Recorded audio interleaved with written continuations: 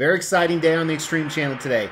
Not only are we going to review this statue, but we just hit 12,500 subs. That means we're going to give him away to one of you.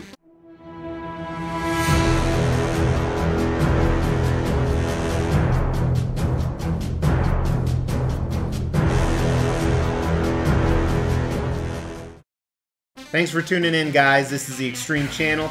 Not only do we review high-end collectibles, but we give them away. That's right, we are giving away this Baraka statue because we hit 12,500 subs.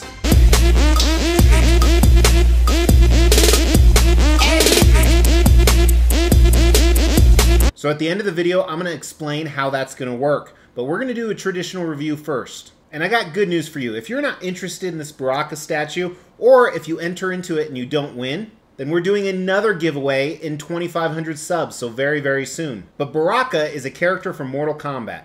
Now, he wasn't in all the Mortal Kombat series. I'm not 100% familiar with Mortal Kombat. I played it as a child. I remember number 1, number 2, number 3. We have number 10. I've played that with my children. And I don't even believe he's in number 10. I think this one was from number 9. He is not a widely loved character, even though he is my favorite Mortal Kombat character of all time. Also from Mortal Kombat, I purchased Sub-Zero, Scorpion, and the 1/3 Goro. Actually, at the end of this video, you'll see links to those reviews. But I figured before I give him away, I might as well as review him.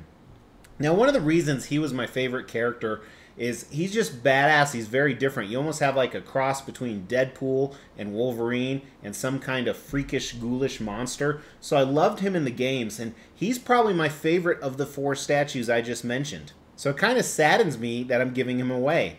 Now, while he's my favorite character, he's not that popular of a character, and I think that's demonstrated in the fact that they only made 350 of these statues, and they retailed it at about $370. And most of the time, you can get it for a little bit cheaper than that, even to this day. But in my opinion, this is just an awesome piece, not only as a representation of the character, but by Pop Culture Shock Toys. And we're going to look at all that stuff today. We're going to look at the pros and the cons in the Extreme review. So as always, let's start out with concept. Now, Pop Culture Shock Toys has done a number of Mortal Kombat pieces in different scales. 1/3 scale, 1/4 scale, life-size busts, and typically they do different types of bases. Some of them were just museum black style bases, which I hate. Some have a little bit of stuff going on like this one, and some have a lot. But let's take a look at this one. So you have this charred earth rocky base, and I actually kind of like this. It's not overwhelming, but it tells enough of the story. You know, with Mortal Kombat, there's so many different levels, and I don't remember what Baraka's level was, and I'm sure it changes from game to game. But I think the cool thing about this is it works no matter what you have on it, and it still is interesting. So these rocks are kind of scorched and dark, and they're jutting up. And as you move up, he is in a very dynamic pose. He's leaping forward. He's got his traditional armor on, his traditional clothing, and we're going to look at that with paint and sculpt. It is all fully sculpted, no mixed media, which I really appreciate. And as you move up, he also has a lunging pose with his arms and his torso. Now, he does have some switch-out pieces we're going to look at in design. And he is in full rage mode. He's showing his teeth, one of my favorite aspects of him. He's got these beady yellow and red eyes, and he just looks extremely fierce. This is not a guy you would want to screw with. And I love everything they did on this statue. I think it captures the character perfectly. I like the fact that because it's in this dynamic type pose, you can actually pose him against other characters, even if they're kind of a museum or another action dynamic pose. I like everything they did here. I think the concept's done very, very well. I think that if you tie it back to Baraka from, like I said, I think this is Mortal Kombat 9. It's decently accurate. So let's give the concept a 4 out of 5. Really like what they did. I think it was a very smart statue. And this is one of those things that just kind of blows me away. This isn't more popular. Now let's talk about design. And there are a few flaws in the design. First, I want to talk about a seam line. They have a seam line on the head. There is no switch-out portrait, but there's a big old seam line on the head. And the head is also permanently attached. So WTF, right? Let's look at the different switch-out options. So essentially what it is both of his arms come off, and you have a few different switch-out options. So let's take a look. So here it is how I had him displayed, where both of his arms are lunging back. And then you could switch out both of the arms, and they're kind of moving forward, almost like he's going to stab someone in the chest. And of course, you could do one of each if you wanted to. And personally, I like them all. I think there's a number of different ways to do it. The way I had him set up, honestly, was where he would fit in my display the best. I had him in a Maji case with some of those other Mortal Kombat figures. So I think that's a good advantage, that not only do they tell a little bit different story, one he's running at them, the other he's about to stab them, but you can switch it up any way you want. So with that, let's get the dimensions actually really quick. So depending how you display him, I would actually call this his depth is about a little under 15 inches.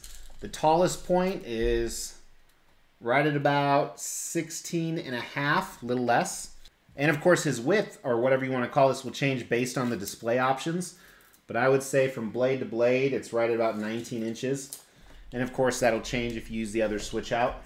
I like the fact that they stuck with all sculpted, none of it's mixed media. That was very smart. So really just the big knock on design is that nasty seam line, which I don't understand as well. Also, look at his teeth right here. I've owned him so long, I can't tell if these broke off or it's supposed to look like that because he's kind of fierce. But his teeth are obviously a break hazard, so that's kind of a negative as well. But realistically on the design, I give it a 3 out of 5. It's very good. That seam line is nasty, the potential teeth breakage issues. And I know you might be thinking you're taking a lot of points off for just those things.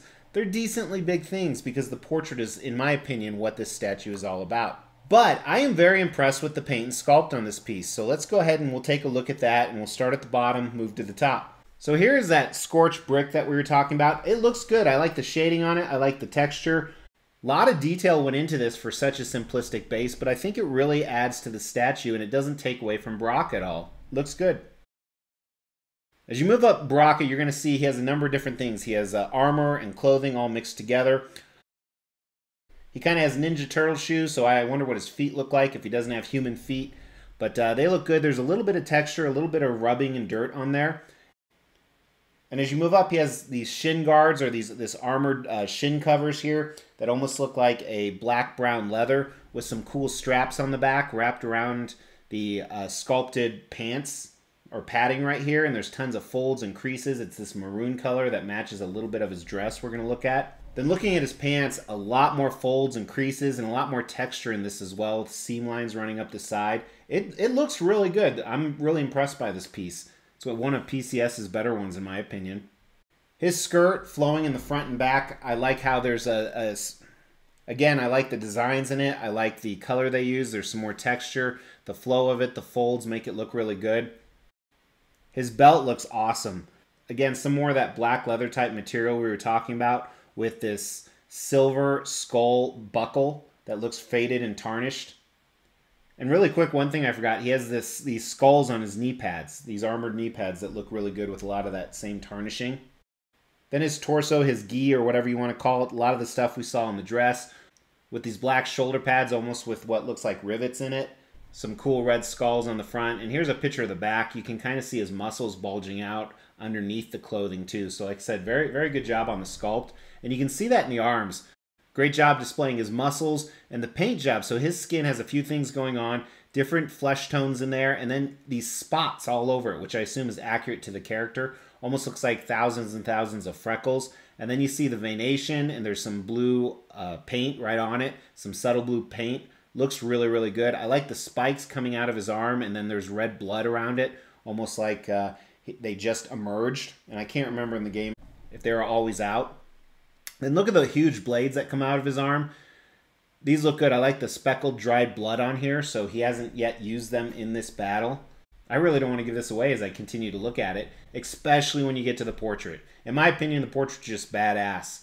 The expression is awesome. His weird elven-like nose. Those teeth are amazing, in my opinion. Then his blood, yellow and black eyes, elf ears. Just really, really good job.